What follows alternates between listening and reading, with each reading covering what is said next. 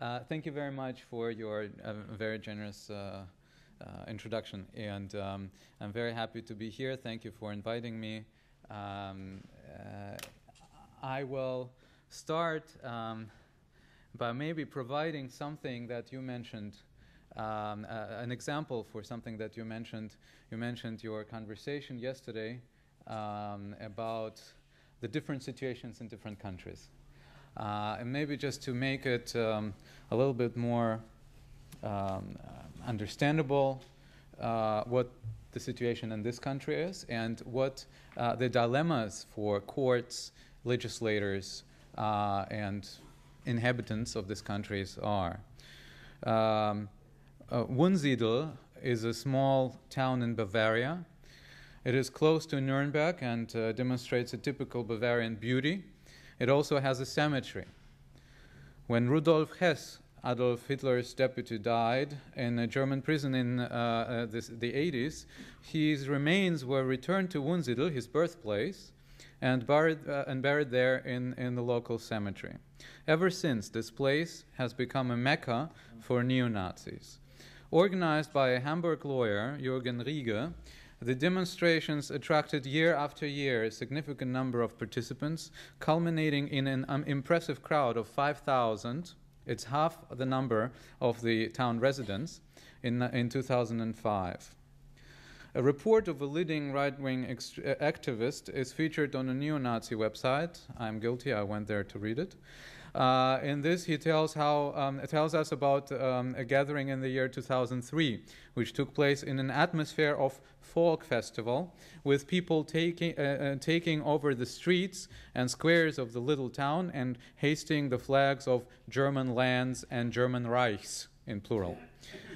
In his speech, the organizer Rieger praised Hess' straightforward and non-venal nature, making him to the good consciousness of the German state of that time.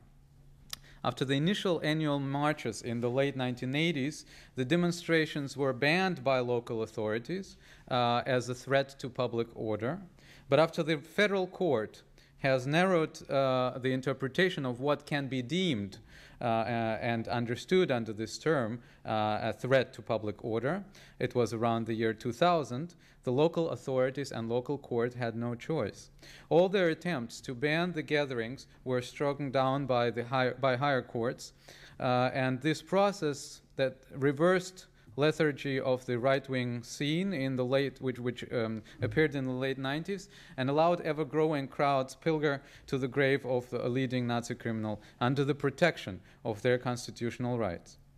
But after the German Bundestag has reformed the criminal provision for incitement, it is the famous section 130 of Criminal Code, they added a provision explicitly outlawing assemblies that endorse, glorify, or justify National Socialism regime. And the courts started upholding the ban of these demonstrations. So the organizer, Jürgen Rieger, he went to the courts, went through all the instances, etc., and then we had a very interesting and very important decision of the court of the German Constitutional Court, stating that it is an infringement on free speech and freedom of assembly to ban a demonstration like that. But this infringement is covered by the intrinsic value of German Constitution, its remembrance of the past, and its attempt to prevent the lessons of the past, the horrors of the past to be repeated. So this is just a brief overview of the situation where we are, of the dilemmas and the tensions in this particular country. And this is as a reaction also to your remark where you said, well, it is different in all different countries. And actually my research on this I called contexts of anti-Semitism, and some of these contexts are national contexts. In different contexts we have different room for reaction, also legislative room and societal room for reaction to anti-Semitism, and different necessity to react to certain forms of anti-Semitism. In the following, I will try to give you a little taste of how anti-Semitism is framed in the legal perspective here in Germany. I will not talk so much about the Holocaust denial. I will talk more of a different segment, which is probably not that relevant in practice. It is not dealt with by the instrument of incitement to violence, etc. But it is another instrument, not from incitement niche, but from a protection of honor, which is in Germany also a very important instrument of criminal law, the crimes against honor of people, and how the courts in Germany have used these laws to protect honor of Jews who lived in Germany, and what the results are from my perspective. And after that, I will try to give my view of what are the societal, not the legal, but the societal grounds for this. Because I think that this is very important to bridge these two disciplines, and not to stay within the legal framework, but also understand what drives the legal aspects of this. And we all know that court decisions are not made in heaven, right? They are made here in this context. And they are influenced by our societal discourses and by the threats that people see here. So just briefly to understand where we are in sections 158 and the following sections of the German Criminal Code. And these sections are, especially 185, they protect, they're termed crimes against honor. Section 185 is not called crime against honor. It's just, the word honor doesn't appear there, but it's called the insult, Beleidigung. Yeah. So the good which is protected by this provision is honor, and it is very doubtful, and there are many people who doubt that honor is a constitutional term because it's so vague. I mean, how do you define what we should protect? And don't forget, these are criminal charges. In fact, a German author in 1988, and this was 1988, is already more than 20 years ago, he found 60 various definitions for what order is in the legal literature. And now, with the diversity in our society, with different terms and understandings of honor, what it means for our diverse groups, and also with the globalization, we will have probably many more understanding what honor means. So the courts have struggled. What is this little puzzling concept? But the German Constitutional Court said in an important decision, he said, this is, and it repeats it again and again, it's a constitutional. It's not anti-constitutional to punish people for infringing on honors of others. So, and they found a little spiel how they define order. They use the so-called normative factual definition of honor, normativ faktischen Begriff of honor, which means, according to its ruling, an insult infringes on both the inner honor owned by any individual as bearer of intellectual and moral values, nicely said, and his good reputation within society of fellow humans. So it's both how we feel, how does it insults us, hurts us, and how we are being deprived and devalued in the eyes of others. There are different shadings of this. I'm not going to go there. But another important and interesting factor in this honor protection is that it is a deeply personal, person-focused, individual-focused crime. That means that you have to target an individual, and that means that you actually cannot target a group. And this is, I mentioned this because when we compare, and when we talk about the insults of Jews, and when we talk about defamation in general, very often this defamation is not said individually.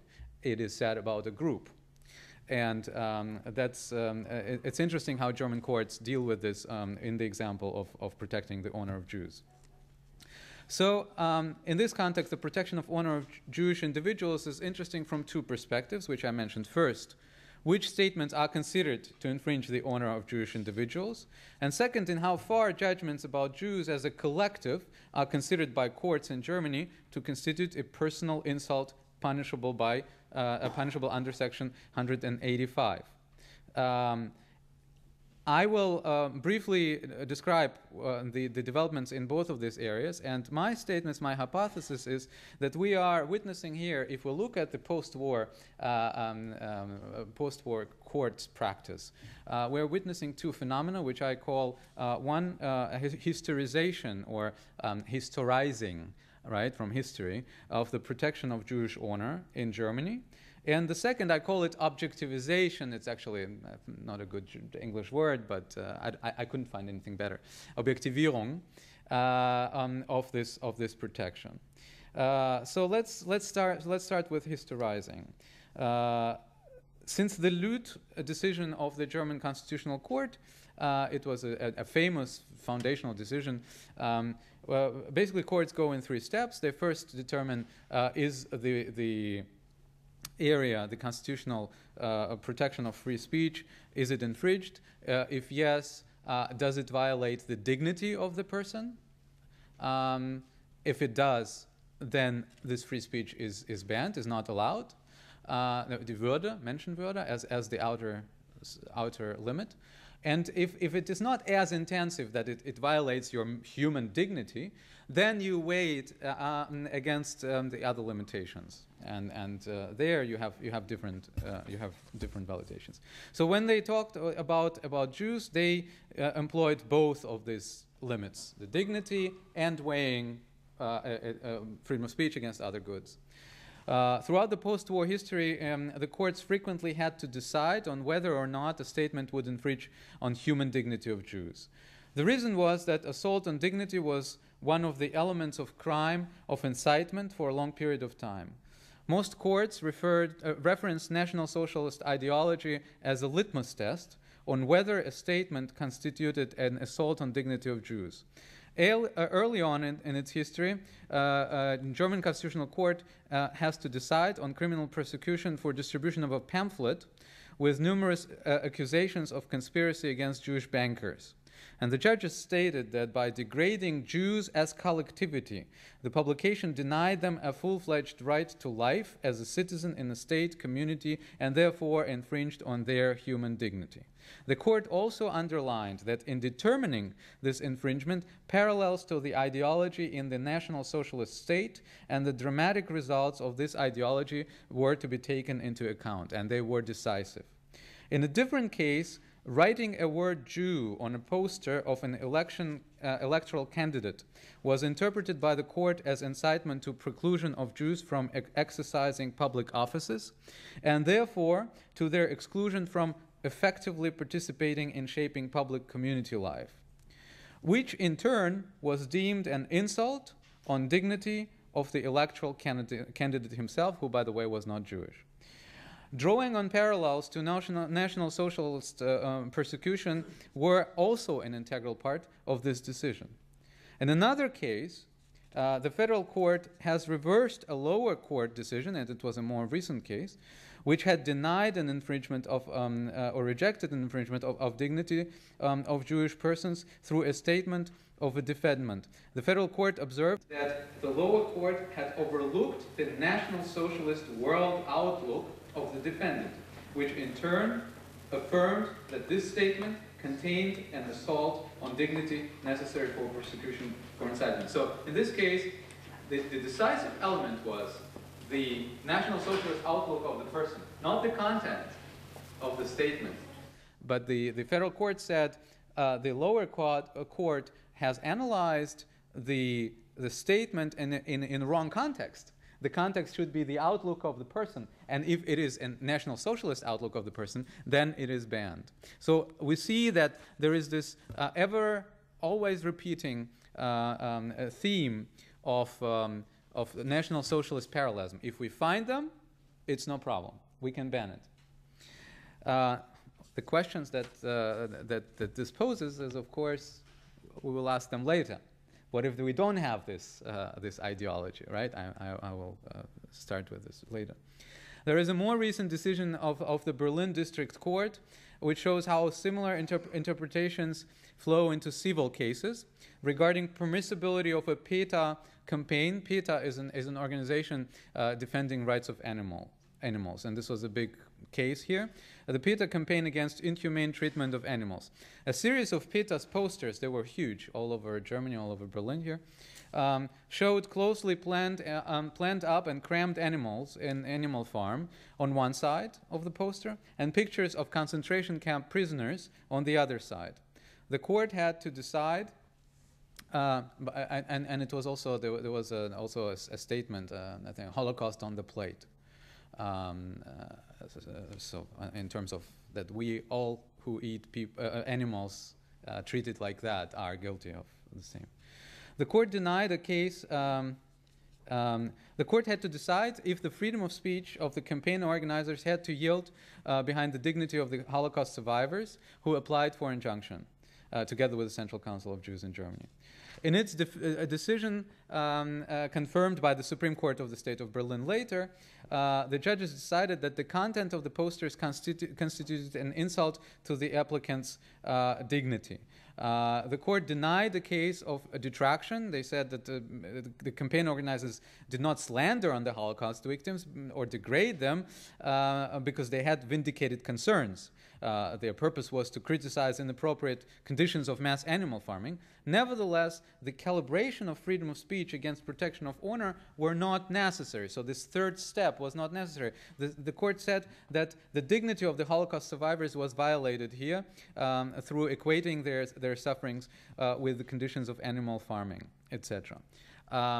Why is this relevant, and why was it important to talk here about the dignity and not go into this realm of balancing one against each other? If you talk about dignity, you can talk about dignity of dead people as well. If you talk about honor and the so-called right of personhood, allgemeines Persönlichkeitsrecht, you cannot apply it to the dead people. So there was a problem there. Actually, the Constitutional Court then took this case, rejected it. They said that we do not reverse the ruling. They basically concurred with the ruling, but they corrected it a little bit. They said the dignity was not infringed here, and we do have to do the weighing one against each other.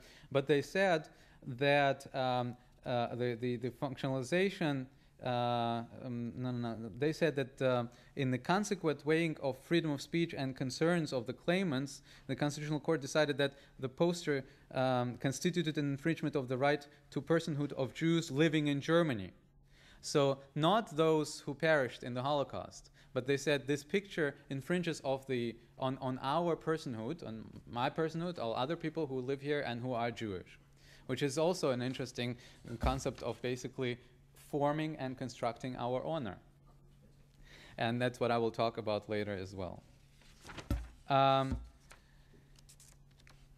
So we have a couple of these examples. I will just give a couple of other examples which will show in which direction this is going. I'm leaving a couple of them out so that we are not too much of the time. We'll have Q&A. And we have to have Q&A. But there are a couple of other examples. I'll just try to talk about them from the head of my from the memory. One interesting example was the question of whether someone who is termed a Jew in a magazine. It was a magazine in Bavaria, I think. Again, it was an election to the city council. And the candidate for the cultural department of the city was a Jewish person. And this magazine on the cover had the statement, these candidates are running for our city departments, finances, XXX, something else, XXX, I have it somewhere in the text. And then culture, a Jew. Then in the text, it was said that this candidate running for culture is an energetic person, a Jew from Berlin. Other candidates' religious affiliation was not even mentioned. So the question is, what do we do with that? The court said this is a problem. But the higher courts actually said no, it's okay, because we don't have here the context or any hints that this was a racial or racist National Socialist ideology involved. And they say if we don't have such hints, then we have to choose between different interpretation of the statement. We don't know what the person meant. This statement can be either informing, informatory, or defamatory. And in this case, we have to opt for the one which doesn't bring any liability for the person. So he's not National Socialist, and therefore it could be a defamatory, it could be an informatory statement. In a different case where Michel Friedman, one of the then leading Jewish politicians here, was called Zigeuner Jude by an NPD functionary, they said that this one is liable because Zigeuner Jude, this combination invokes the ideology of Nazism, where they brought gypsies and Jews all together. So what we see here is that this repetition and references to National Socialism is constitutive. It becomes constitutive to not only how we deal with crimes, but also, and this is something we might talk later, I just don't want to take too much time, it also constructs a certain honor of Jews, which I have a special term which sounds too German and too it's not important. I call it a social, factual, historical honor construct of Jews in Germany. It means that on the one hand, the courts have continuously emphasized the factual aspect of the honor of Jews, not the universal standard rooted in universal understanding of every person's dignity is at the heart of the honor construct of Jews, but the factual social expectations against the background of the peculiar German-Jewish relationship, and as a product of assumption about Jewish people's sensitivities. The constant references to the ideology of National Socialism places the honor of Jews in Germany into a strong historical perspective, therefore factual historical honor construct, and makes its factual nature even more striking. Somewhat counterintuitively, such historization limits, not expands, the honor protection in the long run. The historical fixation makes it difficult to prosecute forms of anti-Semitism that do not resemble the historical patterns of National Social ideology.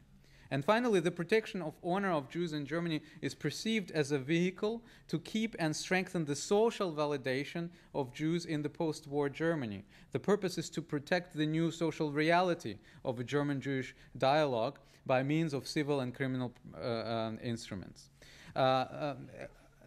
The other example is the persecution of collective libel. Very briefly, the usual theory, the usual dogmatic understanding is that collective libel can be punished only by exception. And it goes back to the imperial court.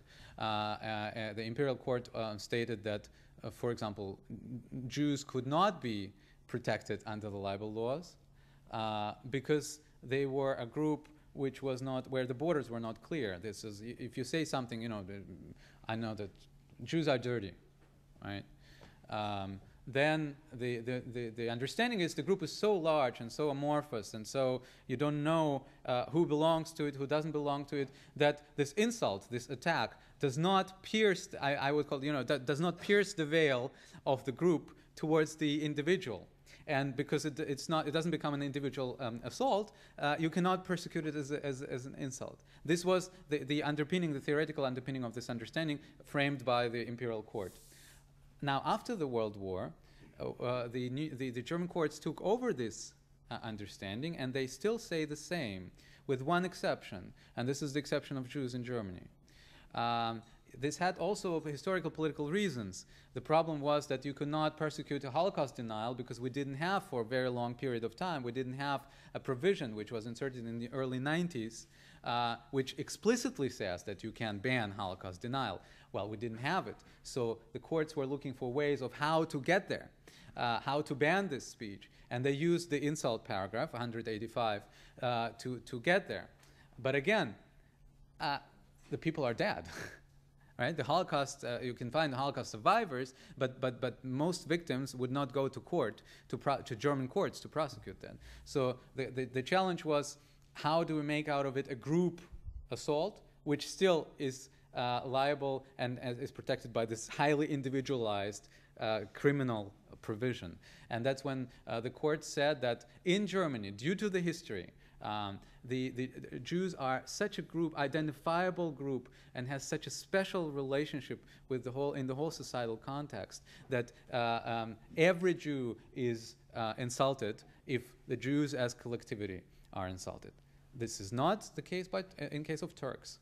This is not the case in case of Christians or women or Arabs or foreigners. But it is the case in case of Jews in Germany. And this also poses interesting questions, which we can then discuss in our discussion. How much time do I have, Mr. Moderator? Let's say that we want 10 minutes for Q&A, so you have 5 minutes. 5 minutes, okay. Then in 5 minutes, I'll try to summarize what I take from it from a societal perspective. And I think it's very interesting to try to summarize why did we get there. And very briefly from my research, I think that we're dealing here with four different functions of law in this area employed in Germany. It's law as a symbol, law as a defense, law as reparation, and law as places of commemoration. Law as a symbol is quite clear, but it's also interesting. We have a lot of symbolic laws. Very often laws are there not to be effective, but to send a signal. And this is what we have in case of anti-Nazi law in Germany. And 130, Section 130, ban of the Holocaust is just one part. We also have ban of Nazi symbols, we have a ban of Nazi literature, etc., and organizations. So this is by having these exceptions, these little exceptions for Jews, right? And this is what we're talking about. Is you have a theory, you have a certain theoretical underpinning, and then you make an exception. You correct it in a way that it actually, in these particular cases, does work and make things punishable or penalizable, whatever you want to use. So this is a confirmation of societal ideas and norms by doing this, which manifests in this writings. There is an interesting dissertation by Claudia von Davids also from this department on the nature of symbolic law, and also Professor Hörnle, who is going to speak. She's not here, I guess. Who's going to speak here tomorrow? She wrote also a very interesting book on that, where she also mentions these symbolic laws. Whereas they always focus on laws as acts, by parliaments, as parliamentarian law. And here we have very often, and actually mostly, law as spoken by courts. And so we see also the special role of courts, who actually frame and form this particular relationship. But the symbols is not everything. It's also, these laws are designed also to be effective. So we're talking here about the law as defense, Recht als Abwehr, as I call it. And this goes, if we talk about this goes back to actually the concept of militant democracy. We want our democracy to be stable, and we do not want the enemies of democracy give human and basic rights with which they will be able to abolish human basic rights in the long term. So it goes back to Karl Loewenstein and Karl Mannheim, who actually framed this concept in the 1940s, looking at fascism and Nazism. But I think that the idea is clear. The third concept and dimension is something I think is undervalued. I think that these laws also fulfill their role and still do fulfill their role as part of transformative justice, as part of reparational aspects. Reparation, we usually think about them in monetary terms, and this is easier. You know, it's easy to do reparation in monetary terms. You pay it and it's over. But reparations are also used by many theorists in more than money. You can do moral reparations. And I think that in this case, and I outline in which particular cases, from my perspective, it's worth looking at it for two particular reasons. When we look at it, reparations and transformative justice goes along the line of many generations, right? So it's not a person-to-person concept.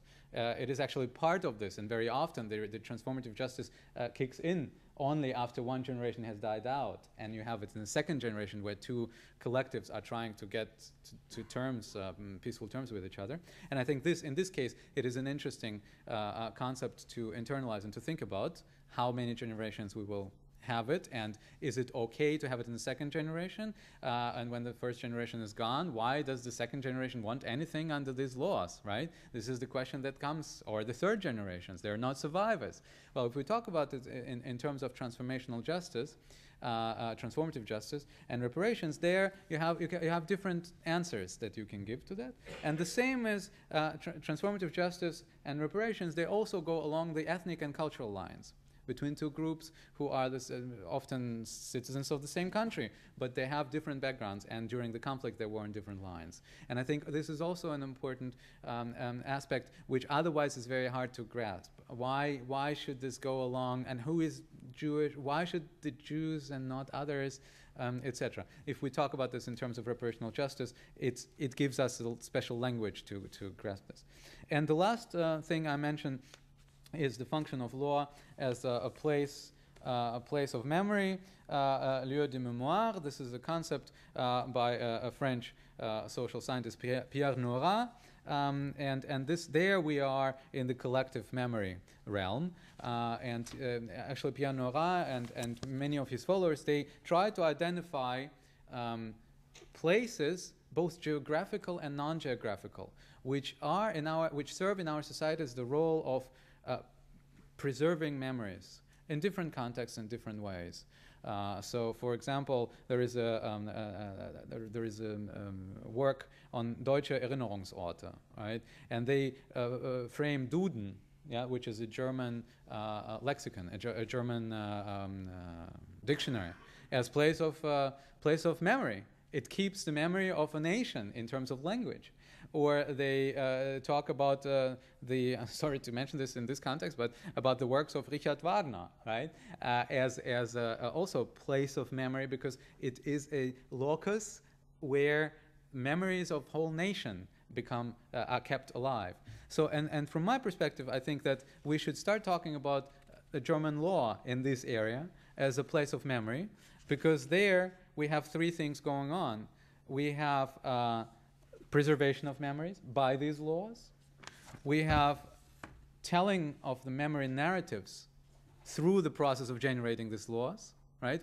The German law, the Constitution, or some of these decisions, they are telling a story of, first of all, how it was during the Weimar Republic and the Nazi Germany, but they're also telling a story of the German Federal Republic. What is it what we don't want to be? And why is it possible and important to create a narrative of our new identity? And the final, but I think very important, and if you read many of these decisions, you will sense it. It's also, this law is also a place of exercising memory, actually remembering and commemorating. Many of these decisions, when you read how German judges wrote about these things, you actually feel that they're both discomfort, but also the grief that they had while discussing things like that and remembering the Nazi past and seeing it in the present and drawing their conclusions. So this is very briefly. I actually had a couple of more timely, relevant conclusions, but we can discuss this later if